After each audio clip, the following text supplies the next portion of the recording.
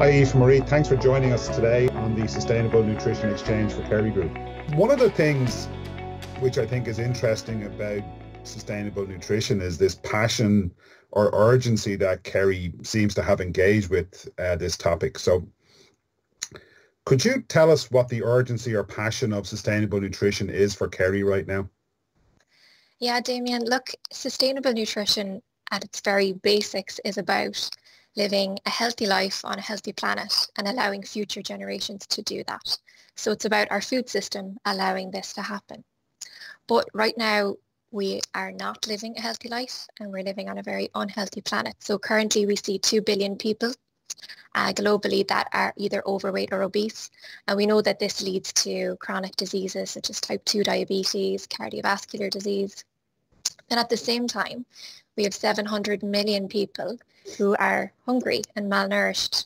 So that doesn't make sense that we would have such a disparity between the population. At the same time as that as well, 1/3 of our food produced globally is wasted. So look, that just doesn't make sense. And our food system is failing us. So therefore, we need, as the food industry, to challenge one another to put down these bold sustainability targets to reform the food system because it's not working at present. It's not just one company that can do this. It's not just Kerry. It's our customers need to do it. Our suppliers need to do it. We all need to put down clear sustainability targets because together is the only way that we'll actually make a difference moving forward to the global population and allowing future generations to survive and thrive. Mm. I'm interested in this idea that Kerry can't do it on its own. Could you maybe talk a little bit more about that? Yeah, so I suppose sustainability is fundamental to our business model. And what we see is that we can only work in sustainability effectively if we partner with our customers and if we co-create these foods and beverages with our customers to provide more sustainable solutions. Now, Kerry is measured. We put out these sustainability targets. It's fundamental to the business model. Every part of the business is measured on it. So from commercial to RD&A to operations. And this allows us then to have a portfolio that we can partner, innovate with our customers with to make their products more sustainable and to help them to meet their own sustainability targets. And I think that's fundamental to the way we work. And, Kerry has put down these measures around nutritional targets and environmental targets, and we're calling this the Sustainable Nutrition Spectrum. And this is, I suppose, how we're going to partner with our customers, helping them to move along this sustainable nutrition spectrum, making more, sustainable products that are healthy for people, but also healthy for the planet. So it looks like this spectrum contains taste, which Kerry has always been great at, nutrition, which Kerry has always been great at, and sustainability that Kerry has always been great at, to be honest, and brings them together. If I'm a customer of Kerry, do I pick a position on this spectrum and you help me to get there, or do you tell me where I should be on the spectrum? Or when you say working together, how do I do that? So yeah, we're working with our customers to move them along this. So you could think about the spectrum as being, 0 to 100. Some of our customers might be at 10, some of our customers might be at 50, some of them might be even further along. So we give them the tools in order to move along that. I think, look, just to explain a little bit more about that spectrum is the spectrum involves two things. One, it means nutritionally enhancing products, making sure that they're as nutritious as they can be. And then secondly, it means ensuring that there is an improved environmental and social impact of our customers' products. Now, if we look at the nutritional impact or the nutritional profile of our customers' products, we start at one end of the spectrum talking about food safety, making sure those products are safe to eat, that they don't end up in the bin. You then move along the spectrum and, I suppose, enhance the nutritional properties of that product. So, maybe reformulating it to make it better for you, reducing sugar, reducing fat, reducing salt. And then you can move along even further along that spectrum and fortify that product, make it even more nutritious, add in nutrients that wouldn't have been naturally within that product. So fortifying with proteins, fibers, or even scientifically backed products like probiotics and beta glucans to enhance the nutritional aspect of that product.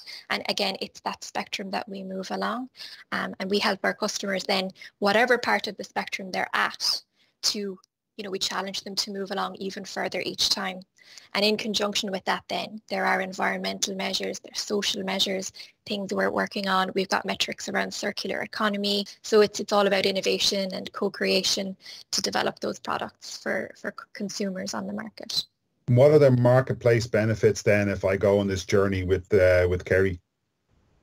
So the consumers, we know that consumers are looking for sustainability. We see that a lot of products on the market that are communicating the sustainability impact, they're growing at a much quicker rate than those who aren't. And fundamentally, it's something that is a must do, not a nice to have.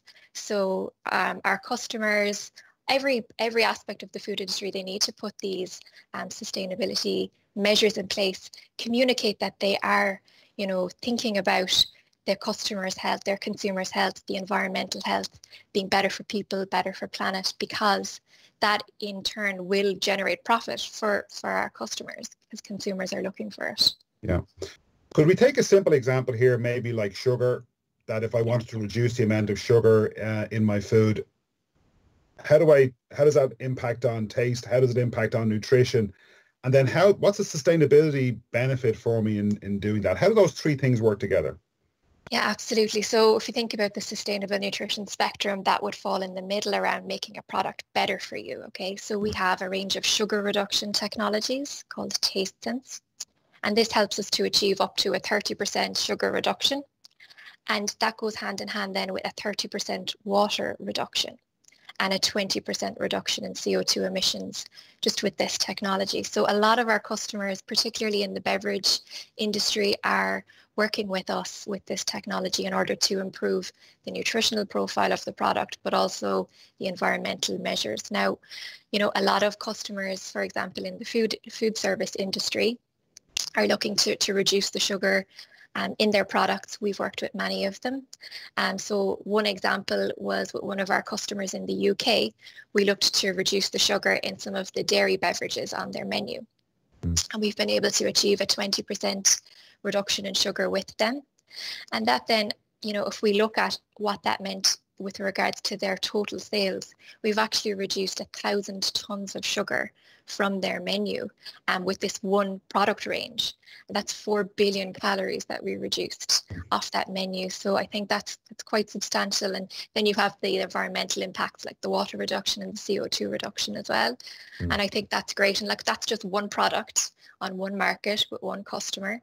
So if we can have that level of impact on multiple stages, then I think that's a really great space to be working in and to move forward. It's pretty impressive when you put it into something that a consumer themselves can understand in terms of the scale or the quantum of change.